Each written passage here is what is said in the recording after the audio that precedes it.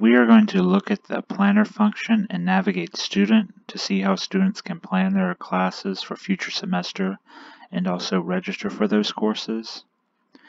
Here we're looking at the Navigate Student home screen. You can get to this screen by logging into your My CVCC account and clicking on the Navigate Student icon. The recommended browser for Navigate Student is Google Chrome. Once here, to get to the planner, you click on the planner link at the top. And this will take you to a screen that will show your program of study at the top, along with the number of credits needed to complete the program. And this icon will give you the program description. Here on the left side of the screen is the list of classes and requirements needed to complete your program. Any program courses that have already been completed will have a completed icon out to the side. Any courses that are taken in the current semester will have an in progress icon to the side. I'll show you shortly that once you start planning for courses, those courses that are planned for will have a planned icon to the side. In the list of requirements and courses, if more than one course can fill the requirement, there will be a triangle icon that you can click that will show you the list of those courses.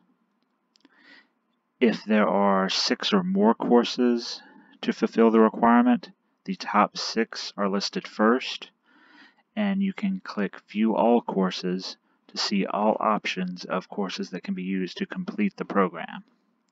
And you can get out of this screen by pressing X.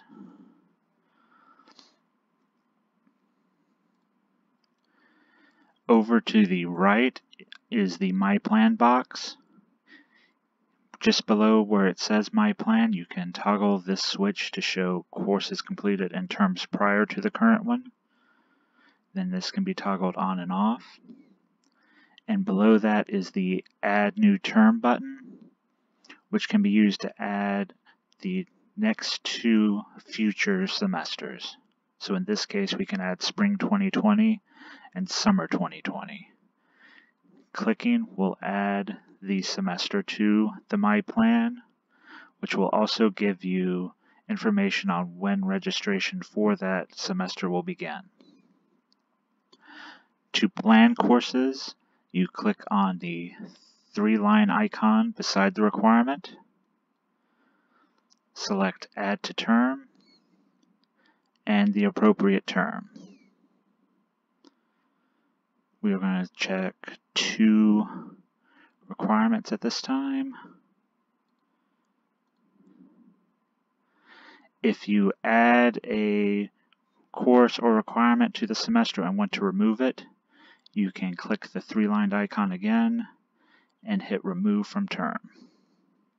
So now we have our Science with a Lab requirement listed for Spring 2020, and it is also listed as planned in the program pathway. Here we'll click the triangle icon to pick the course we want to plan and hit the Plan button. And now to register for that course, we will hit Pick Times.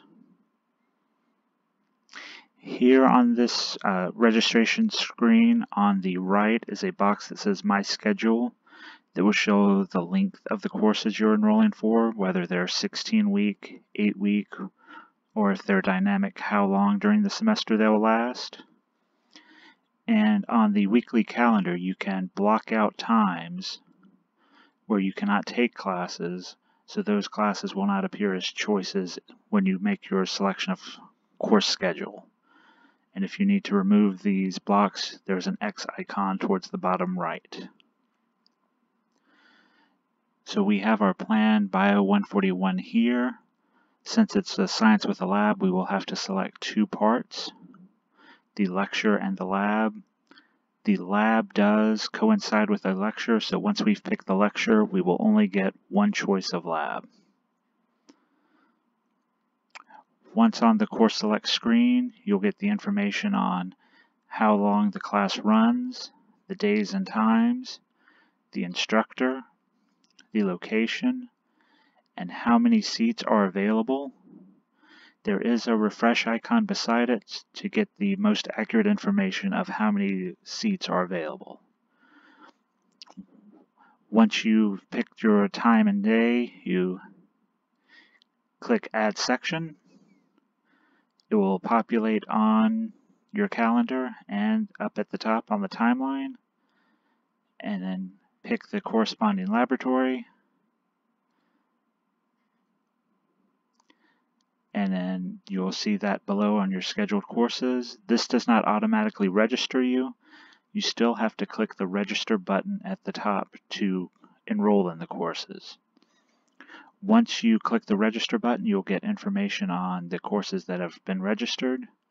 If there are any errors or any blocks preventing you from registering, you will also get those error messages that may require you to meet with a navigator or a counselor. Thank you.